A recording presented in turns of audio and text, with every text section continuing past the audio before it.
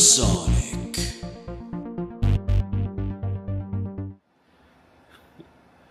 Hey everybody. So today's an interesting day. You know, like a lot of you on YouTube, you've probably done what I'm about to do today, but I'm pretty excited actually. When I first got into mining, a friend of mine also got into mining at the same time. And so yeah, we've kind of been through this journey together. But he has an ultrasonic cleaner. And maybe you've seen my other video a while ago where I built a 12 GPU rig, but I put 10 GPUs in it. Well, those were all used cards. They're used 4 gig cards that I'm mining on Ravencoin. And I've cleaned a bunch of them by hand. So I've taken them apart, did the thermal paste, did the thermal pads, blew them out with air. But they are so dirty. They were mined on when Ethereum, you could mine with it with a 4 gig card. But they've been working great. It was a great buy, and we got them cheap. So yeah, that was a win. But the problem is they're really dirty, and if we don't clean them, then it's going to be a problem here. So let's take a look at the rig. I'll show you which cards we're going to clean today. What a mess, hey? Jeez. Okay, those are my MSI cards that we're going to clean today. So I'm going to take about 5 of them off, and we are going to clean them with ultrasonic cleaner, with an ultrasonic cleaner. This is going to be cool, actually. Okay, so here I am at the other facility. I'm not going to do a video. I'm not going to show too much about how to take the cards apart. I'm sure a lot of you guys are already aware of that, but that's the card on the inside.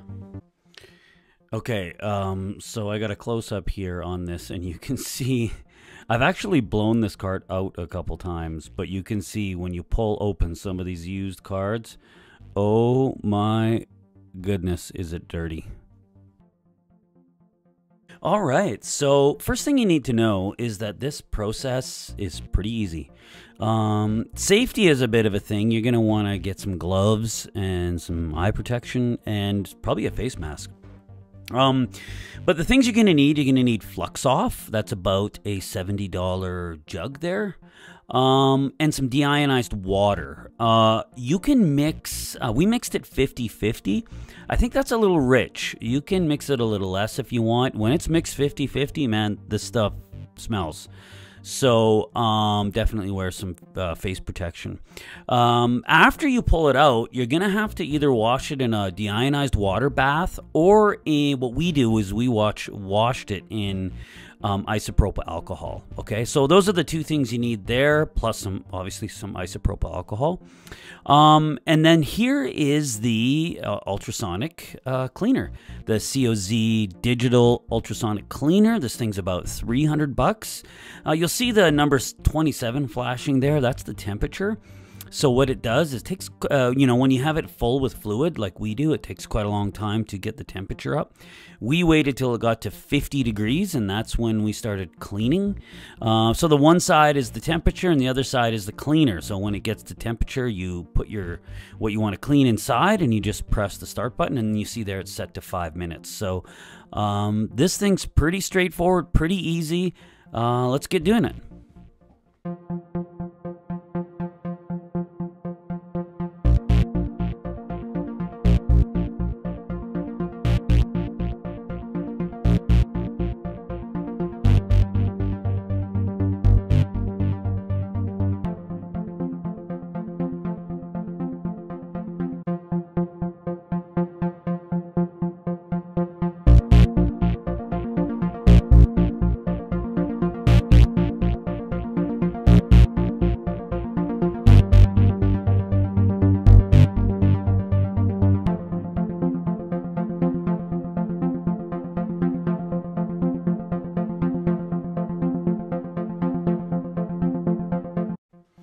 All right, guys, I thought maybe I would show you just a little bit of his setup here. It's maintenance day, so it's kind of a mess.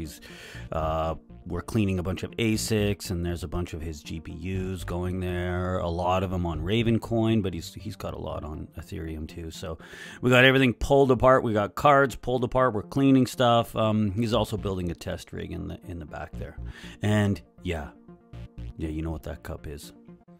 Okay, so another thing I wanted to show you here is we run them for 5 minutes in the ultrasonic cleaner, and then we flip them over and run them for another 5 minutes.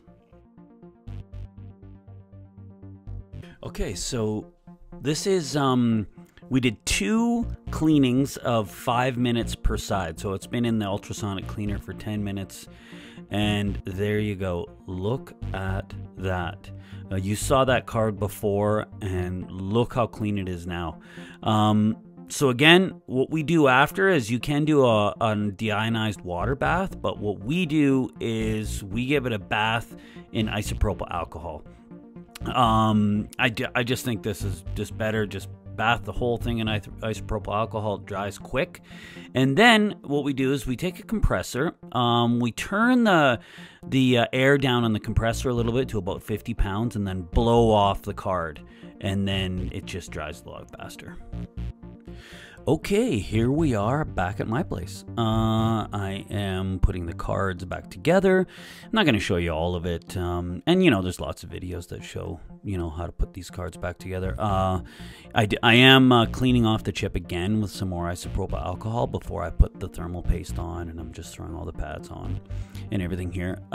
So a couple things to say. First, if you have a lot of cards, or even if you're just buying some used cards here and there, I would definitely recommend an ultrasonic cleaner. The thing is super easy to use, and the value you get out of, you know, say $500 worth of equipment is incredible. I think it should definitely be a part of any mining farm's equipment.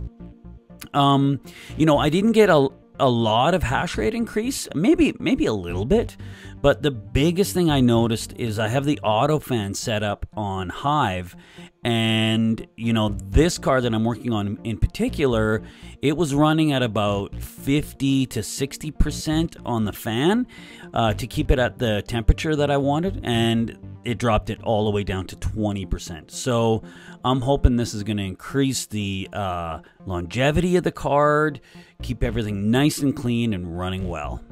So thanks for watching the video, guys. We will see you next time.